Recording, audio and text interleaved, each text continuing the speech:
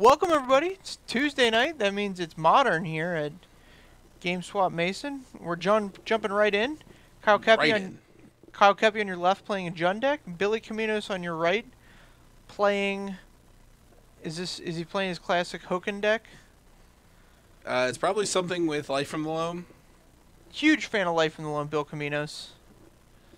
I can't blame him. We have a Marsh Flats into a Overgrown Tomb to lead him off, so that doesn't give us a ton of information. Loam Dredge. Looks like Bill was on the play. There we go.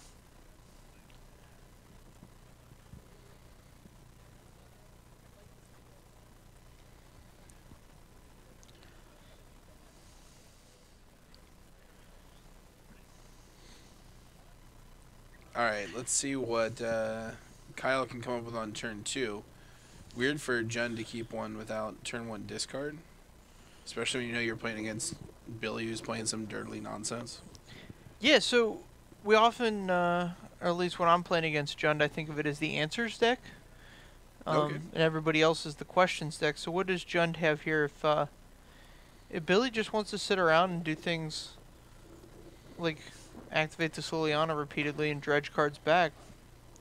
What's the plan? We want to get rid of that Liliana as quickly as possible. Pronto. Looks like he's got the bolt in hand to take care of that if he were to so desire. Yeah, he's got some options. And then you want to really pressure the life total here. Like, that's the biggest part of the game plan. Okay.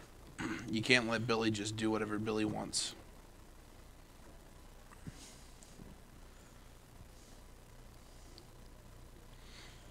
More salvage from Billy into the smallpox. Ooh, now this is going to make everybody sacrifice a creature, lose a life, and discard a card.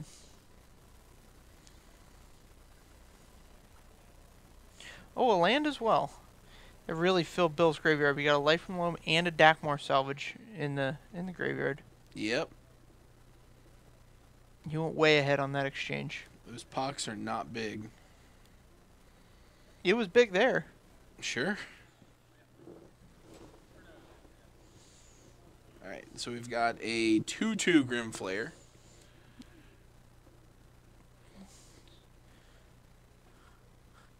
I think the coolest part about this Loam deck is you get to play all these cool lands. You got a Vault of the Archangels now in Billy's hand. Yeah, Vault's a real good card with Lingering Souls. Nameless Inversion, your Grimflayer. So this definitely lets me know that he has Hoken in this deck. Oh, sure. Hokens are rare that let you bring back night cards.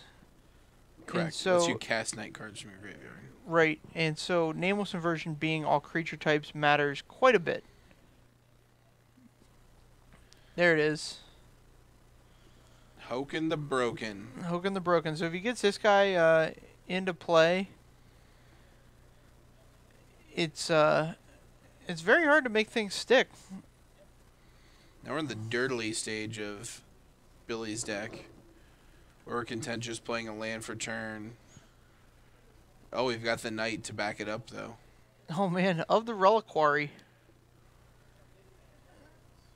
And he,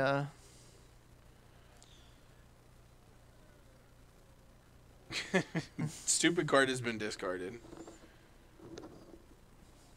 Serious shortcutting there, so he searched up his land, then played the Knight, but didn't wait to do all the things at once. I think they know this match is going to go long. We're going to see a lot of Magic played here. And so they're willing to... Is that a Raven's Crime to the bin? That's a Raven's Crime to the bin. Oh, not that's do any exciting. work here, but that is exciting.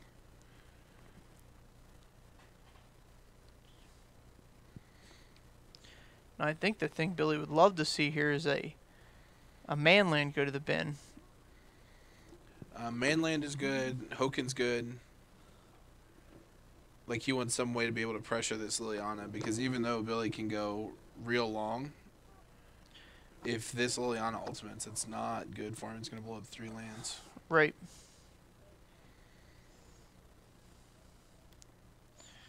Life from the Loam's a tremendous card advantage, but at some point, like, you're just getting lands off of it. You don't have any more gas.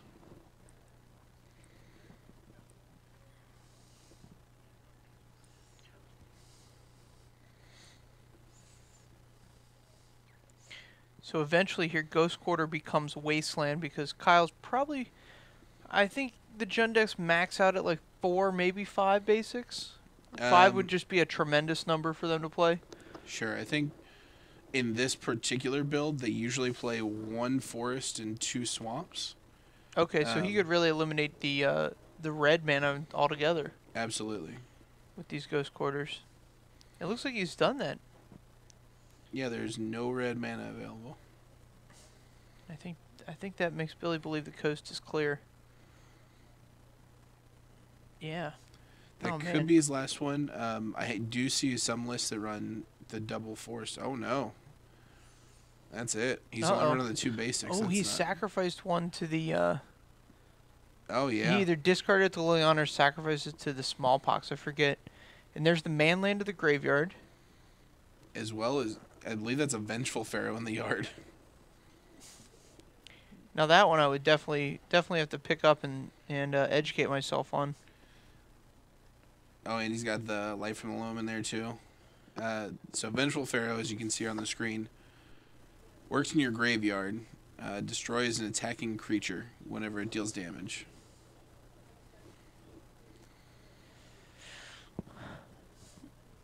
Then put Vengeful Pharaoh on top of your library. This Right. guy's got the potential to kill quite a few dudes. There's a red source. Let's see if Billy just axes it now. It's not long for this world.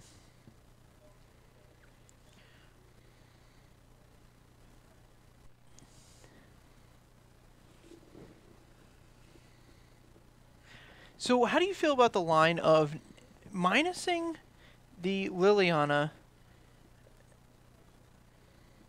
Oh, we went nuts. I was just going to have him sack a creature, and then you get parity. Mm-hmm. With the spirit coming in and the Liliana going up by 1. Sure. Yeah, it makes sense. I think you're still falling behind on that because making Billy discard isn't really doing you a whole lot of good. Yep. And here comes back life from the Loam.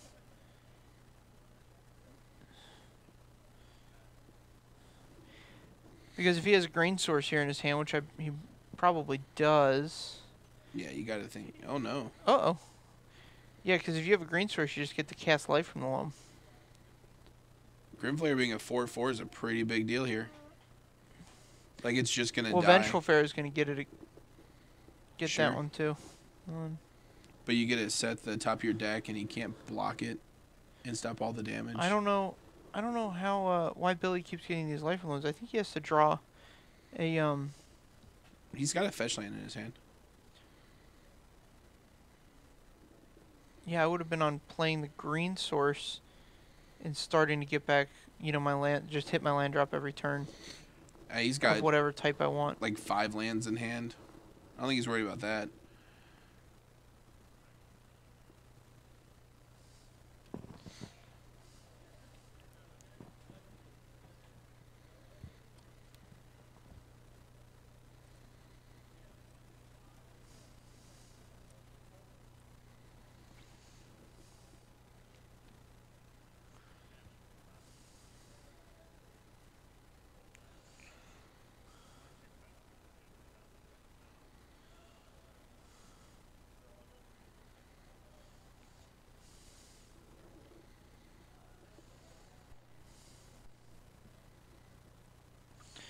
Yeah. Yeah, I don't think Kyle has a series of draws that get him out of this. He could draw the new Liliana, which is great against the spirits. Mm-hmm. And there's not a real answer. There's a manland. Well, certainly. You just plus it, you get to attack, you know what I mean? Like, you have plenty of answers for manland. You just have to have them both. Sure. Yeah, it was a long way to go to get that one back. Yeah, and we don't even know if he's playing the new Liliana. That's kind of a niche card still. I think he was on 3-1 last time I spoke with him. That seems pretty standard nowadays. Kyle just top-8'd a very interesting tournament that's kind of gaining traction here in Cincinnati, the $25 vintage tournament. Oh, yeah? Yeah, they're having one here at GameSwap Mason on Sunday. I wouldn't know about that. You wouldn't know anything about that? I wouldn't know anything about that. Neither would I. I'm going to Grand Grand Prix Prix Atlanta. Sponsored by Star City Games this weekend. So in between rounds of watching Grand Prix Atlanta, sponsored by Star City Games, you can pop on over to Top Deck Productions and watch this $25 vintage tournament. Absolutely. The format is, you get to play vintage, but you can only spend $25 TCG mid on your deck. So what you want to do if you're going to build for this format, you want to go to mtggoldfish.com. In there, they have a deck builder tool once you sign up for their website that you can plug your deck list into the thing, and it will pull up TCG mid on it. Right. And it's real interesting, man. I mean, a lot of cards that you think are not reasonable are completely, under $3 and don't really break the bank. Like, Tinker's a playable card. Sure. Soul Ring. I mean, you can get a whole playset of Mental Missteps in there for less than $3. Less than $3 for a whole playset? Yeah, I think that might be reaching. I thought they were like $1, close to $1. No, they're like 80 cents or something. 80 cents a dollar. Yeah, so just less than $4. Okay. But you get a whole playset, and I think that card's important. It's really interesting to explore that format. Any new format's going to be interesting to explore for the first little bit. You just got to worry about this format. Like, this format can never be a big format because all of the cards that get good would increase the cost, and then they wouldn't be legal anymore. And yeah, it's like it's its own banned and restricted list. Yeah, I guess.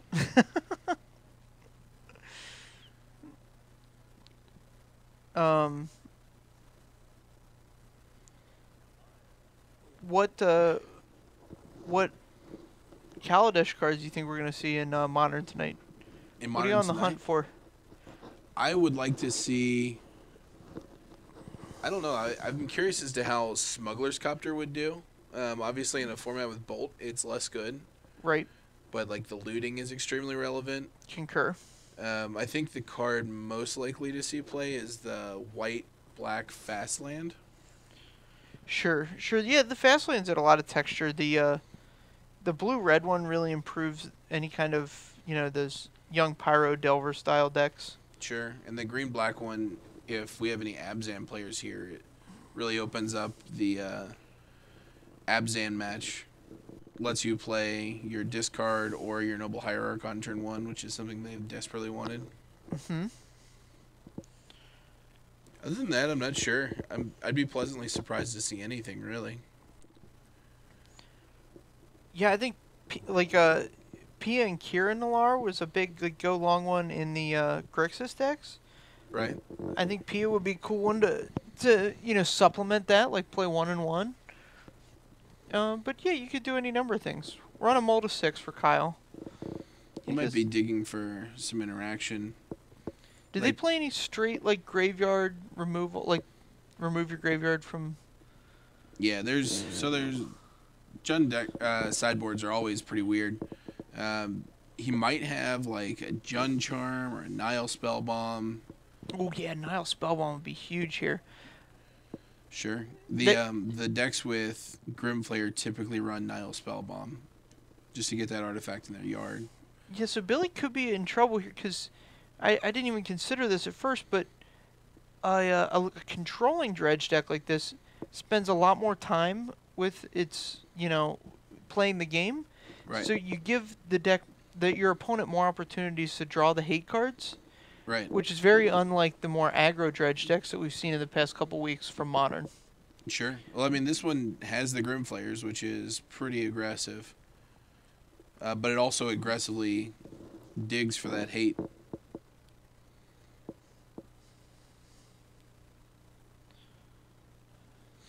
Yeah, I'm just saying Billy's deck is not going to end the game fast enough. You're going to get a chance to Nile Spellbomb him or something of that nature. Yeah, that's you have for more sure. draw steps and therefore more chances. We like chances. And Nameless Inversion.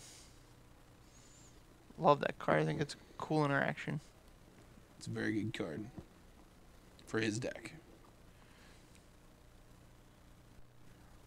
Billy's got a Damnation in hand. It's got the whole damnation, huh? Yep.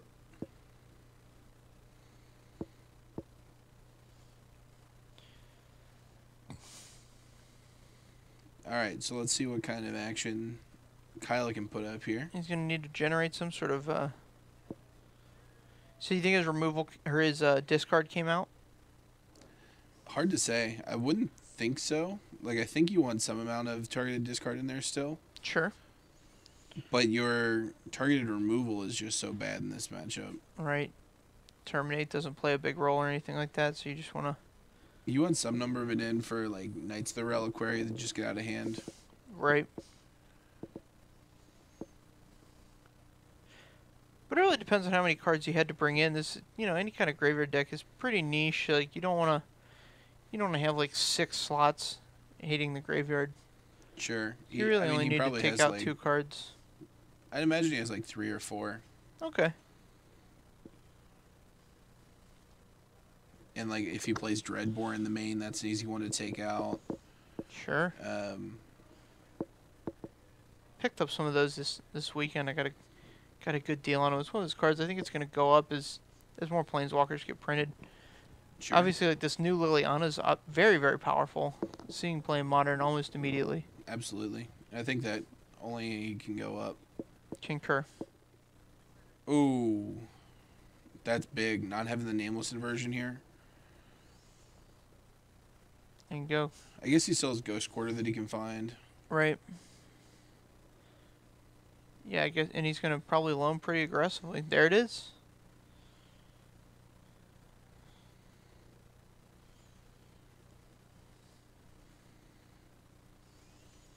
What we got here? Is this a knight? Yep. Good Likely knight. A knight. Oh, we got a thinker.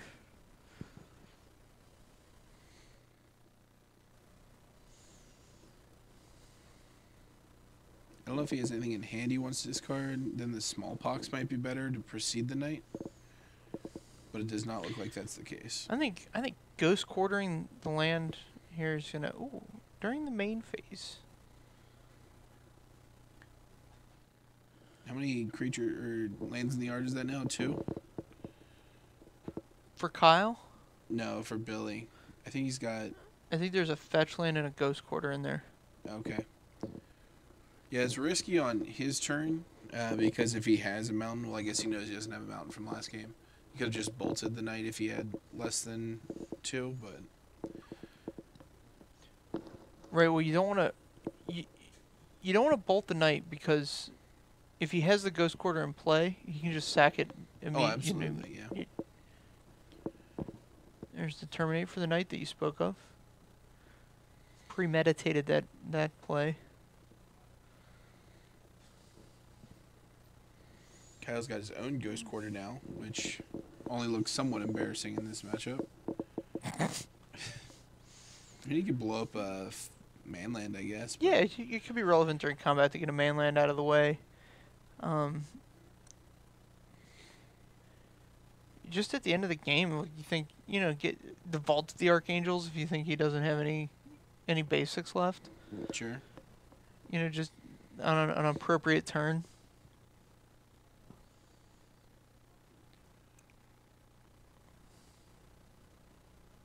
Billy's down to 13.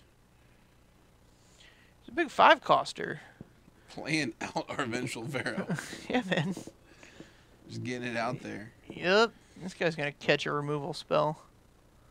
I don't know if you want him to. He's certainly not better in play than he is in the graveyard. Especially, Kyle's hand is Pulse, Pulse, Bolt.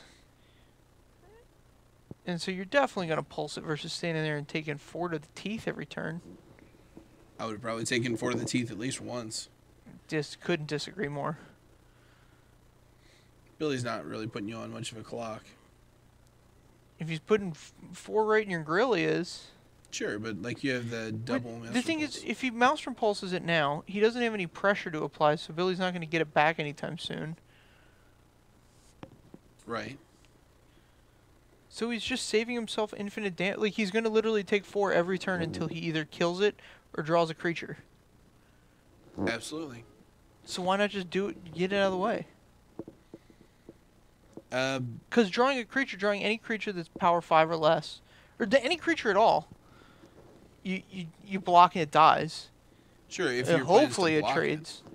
So Billy's at 10 right now.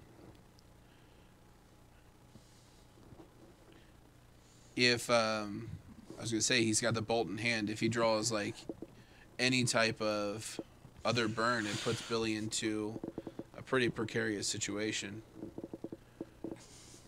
But we just fired that bolt off on the shambling vent. Is that a ley line of the void right there on top of it? I think that's a ley line of the void, yeah. All right. It's either that or languish, and I was like, oh, no way, it's languish. And smallpox is pretty anemic right now. Ley line of the void is discarded. Everybody goes to a lower life total, I guess. I guess the smallpox got the card in Kyle's hand. Right, I think that's what he's worried about.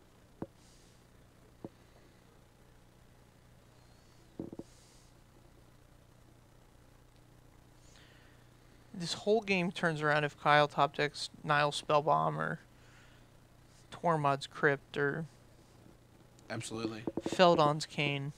I don't think he's got a Feldon's Cane.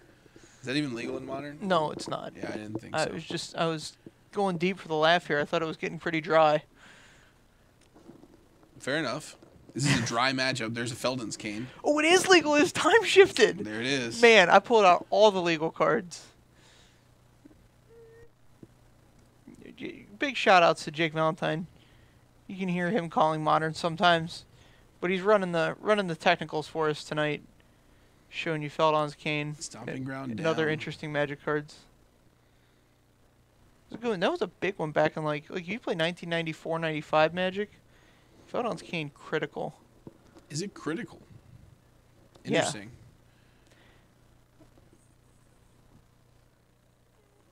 Billy with the triple Ghost Quarter hand. I think he's content to just grind out Kevin's or Kyle's lands here. Surprised Billy doesn't play something like Explore. I feel like this deck would just go nuts on Explore. Like Explore, the draw dredges back my life from the Loam, play life from Loam, play my land for the turn, play my additional land. Okay.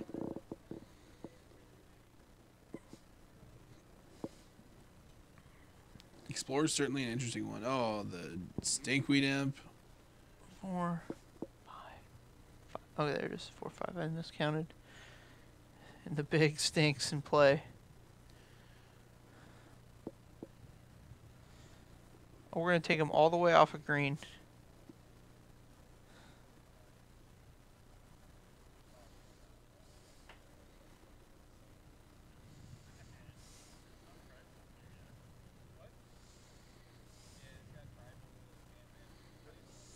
Oh man, we hit.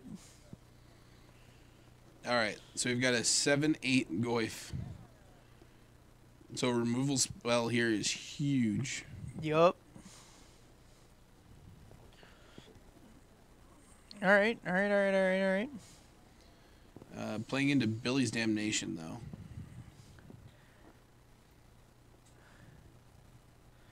I don't even think he knows that they're. Yep, here it comes. Well, he saw one in his graveyard. Okay.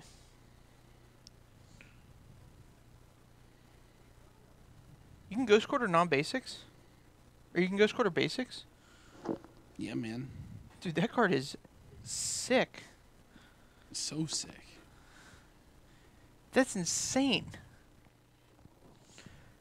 Just retarget land. It's just, holy smokes. Holy smokes has been announced. It's a good card. I don't know that hitting basics is really where you want to be with it, but considering they can search for a basic. There are many decks in Standard that you would, just get the basic and they would have no other basics left behind it. In Modern, you mean? Modern, yeah, Modern. You're right. Sure. Yeah, there's quite a few. But, I mean, you're also taking a tempo hit. Like, you're spending your land drop to take out theirs. Right.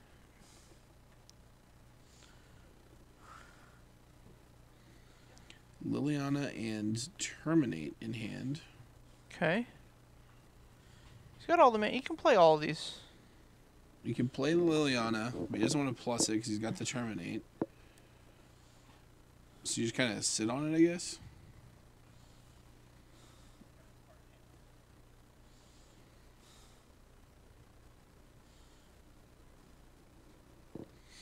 You can kind of protect it from this Shambling event with the Terminate as well. Yep.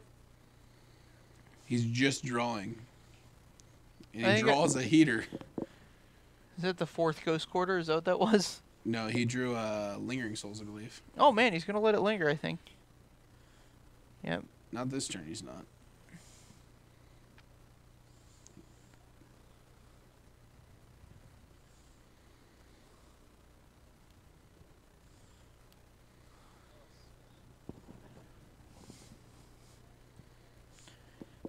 Man.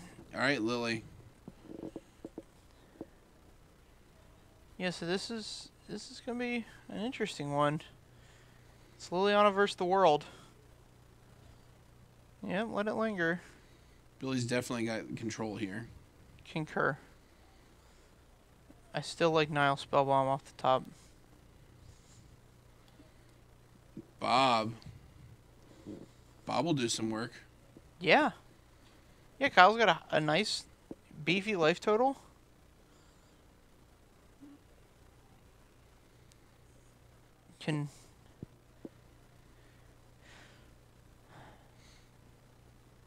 Well, Liliana's going to slowly tick down one at a time with these spirits.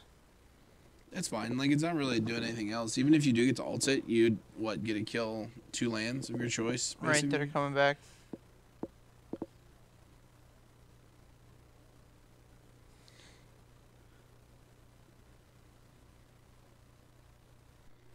Yep. Boop. Oh. Oh, the abrupt decay. Oh. Let's see what we draw off the top.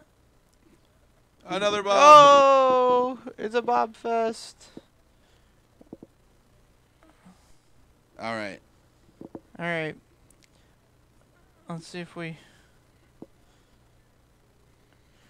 I wonder if Kyle is like considered running Billy out of cards. I don't know if he has anything he can do to run Billy out of cards other than just playing. Yeah, I mean, if Billy just wants to get life from the loan back a gajillion times. At some point, he's going to get like a Hoken, like here, or Flashback, a Lingering Souls.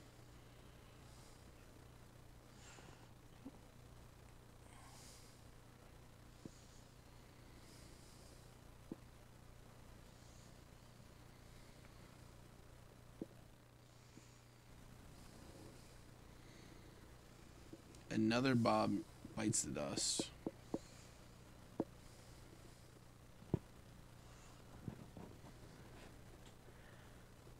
Gotta think that Kyle drew something green. Yeah, I just don't see how Kyle wins this match short of having Nile Spellbomb in his deck. Right. Yeah, he definitely needs some way to interact. Right.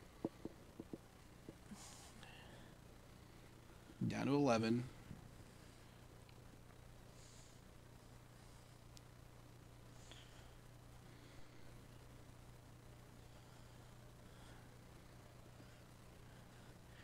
What do you guys think of this deck in the chat? You want to see more Billy on camera? No more Billy, please. No more Billy, please? This is boring you? No, not really. It's just It's highly repetitious. Sure. I think it's an interesting deck. It's fun to watch, like, once in a while. But to repeatedly watch it is pretty rough. Yeah. Billy talking about his worm harvest that he wanted to cast. Yeah, I love me a good Worm Harvest. I love me a good Life from the Loam, but we're going to try and get you something a little more interactive next round. Maybe